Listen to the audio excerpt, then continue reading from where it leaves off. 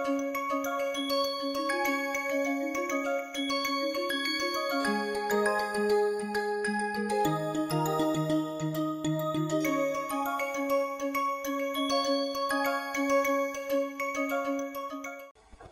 you look at this term, and if you want to diagrammatically represent this term, let's forget about this.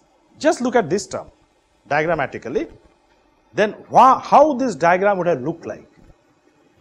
Note that every energy diagrams are closed. So E01, I am looking at only the second term. E01 would have been a closed diagram. So somewhere it starts there and ends here, whatever it is. It is only going from, what is E01? E01 is just psi 0, 0. Yeah, V psi 0, 0. So I start from a dot and come back to the dot. I don't go anywhere. Okay? How many lines is there? Unimportant now. I just come back to the dot. So E01 is a closed line like this, and then I have the rest of the diagram, which is something like a second order term. Something like a second order term, right? If you expand this, again, I will have to write this as AB, RS, RS, AB, all that is there. It's also doubly excited. N is doubly excited. But then my rule will not allow because extra denominator is there. So I have to refine the rule. But this rule refinement is not necessary because this diagram does not survive. This particular part does not survive. And this is the famous content of the link cluster theorem. So what it says is that the part of this diagram, so this has, if you expand this algebraically, this has also some terms which are unlinked, just like this. So let me first expand this term. The second term is actually an unlinked term. I hope it is clear that this is unlinked, because if you look at the algebra, however I write the algebra, this part of the diagram, which is E01, is disconnected, not linked with this part. So this is an unlinked diagram. So the second term is purely unlinked. Okay? The first term, if I analyze the first term, which is this, okay? The first term, if I expand, has also an unlinked term. In fact, this is the only part that I am not going to do, a statement I am making. So if I do an algebra, it will also have an unlinked term, or which is basically now known as a term which does not scale with n, proportional to n, because all linked terms scale with proportional to n. So unlinked term does not proportional to n. So this has a wrong n dependence. Okay, plus a linked term. I am just calling a linked term, but let me define all unlinked term has a wrong n dependence. All linked terms have right n dependence. So basically in terms of n dependence, I have a wrong n dependence here. If I expand this, I will have a term which is a part of which is wrong n dependence, and that part will completely cancel this part. So what can be shown is that these two unlinked terms cancel each other.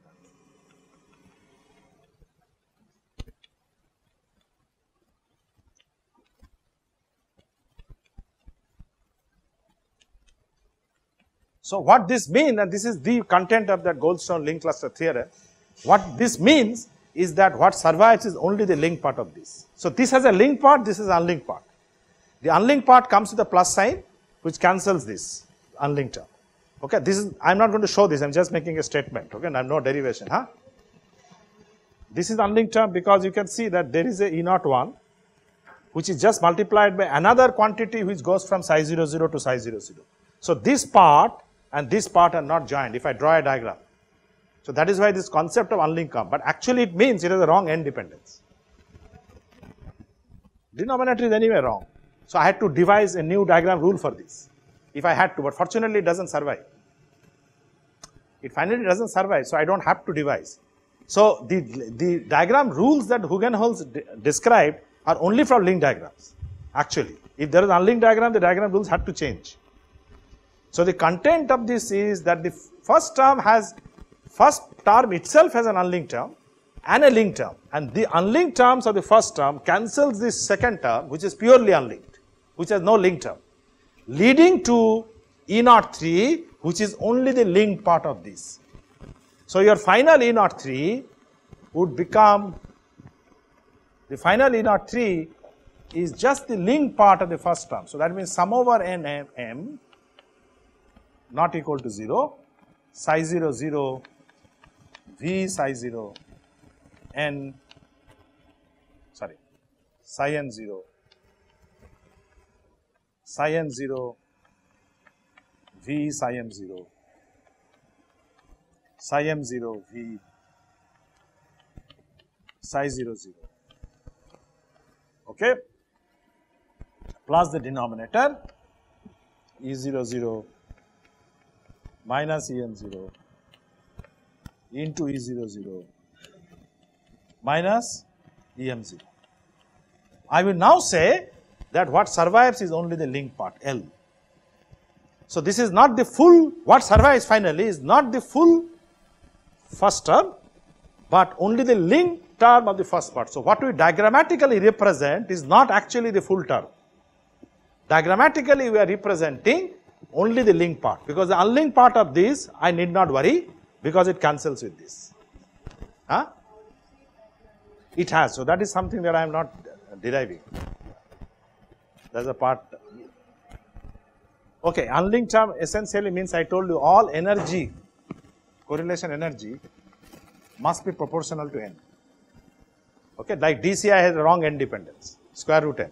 So all unlinked terms have basically a wrong n dependence. So it is not exactly n to the power 1. Okay, so that is why they are called unlinked terms. So this is the, diagrammatically I am calling it unlinked term, but actually in terms of physics, there is a part of this which is proportional to n, there is a part of which is not proportional to n. That part which has a wrong n dependence is exactly same as this part, and they cancel each other. Okay. So leaving you only with the link part or the part which has a right n dependence. So whenever these diagrams have right n dependence, we call these linked. So this is what I am calling. So the diagrams which have a right n dependence are actually represented by linked diagrams. So all diagrams which have right n dependence. So these are all wrong n dependence term. And there is a wrong n dependent part from here. Remember, here it's an algebra. So I am not telling you it is linked or unlinked. It's an algebra. So in the algebra, when I expand, I will have an unlinked term. Here it's very easy to see the unlinked term because you have some number multiplied by something. So that is very easy to see.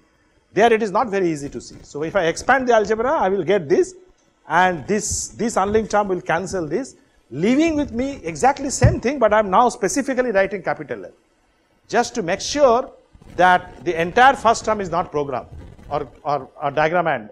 So what I am diagrammatically representing is just the link part of this. Okay? Yeah. No. Capital N is linked. Capital N. What is? This is not basis or number of electrons. More correctly, it's number of electrons. So as the size of the system increases. Okay.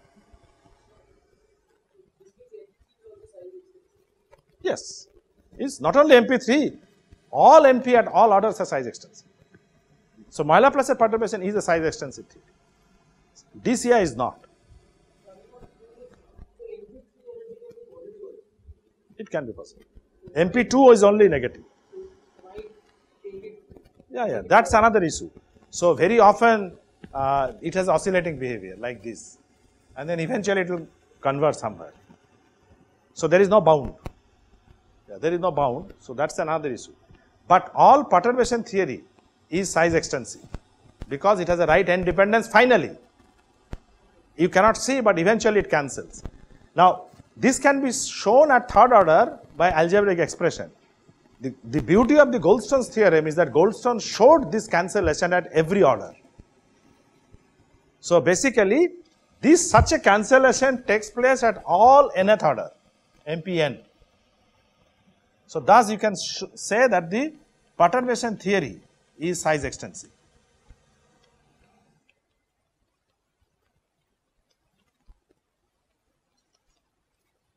Which was not true for DCI.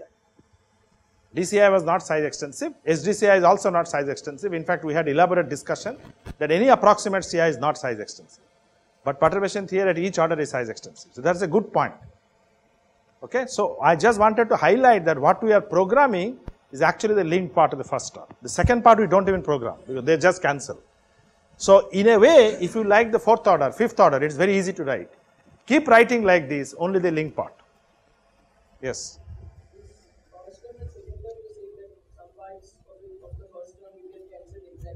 Second term.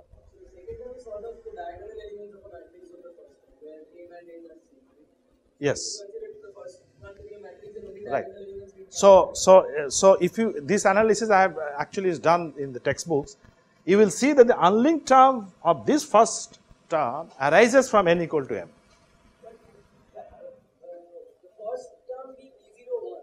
Yeah. Like, if you compare the first and second terms, the first and the third integrals of the first and second term are same.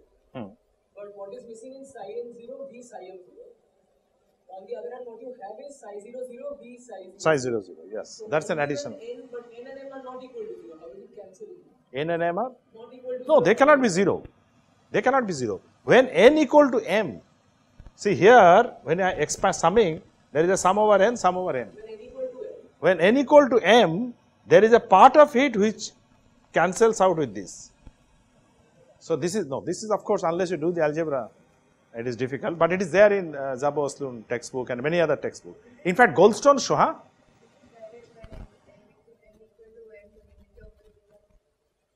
No, middle term will not, it will survive.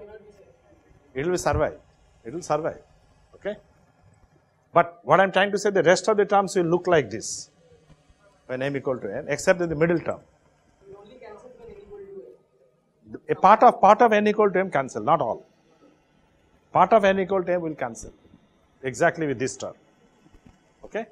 And so that is why this is little bit more complicated. So we will not attempt to do this in this class because now already time is over. So I think we are just making a statement that let's not worry about how the algebra is derived, but this part, so don't try to derive it, don't try to see it. Okay? So we just make a statement that the first part has an unlinked term, a wrong n-dependent part, which cancels the wrong n-dependent part here and leaving you with only the linked part of this. So diagrammatically what we have programmed is only the linked part. Okay? And I will leave you with a fourth order diagram. Huh? So please practice. If I give you a fourth order diagram, you should be able to write the algebra.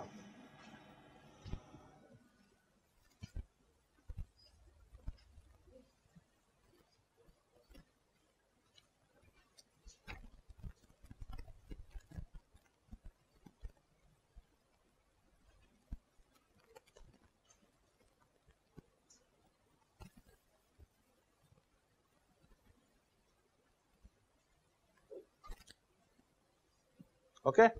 So this is a fourth order diagram, very nice diagram. It has also its symmetry. Huh? This is a fourth order diagram. So this is one V, another V, another V, another V. So again linked diagram. So you can of course label it in many ways. So let's try to label it in some way.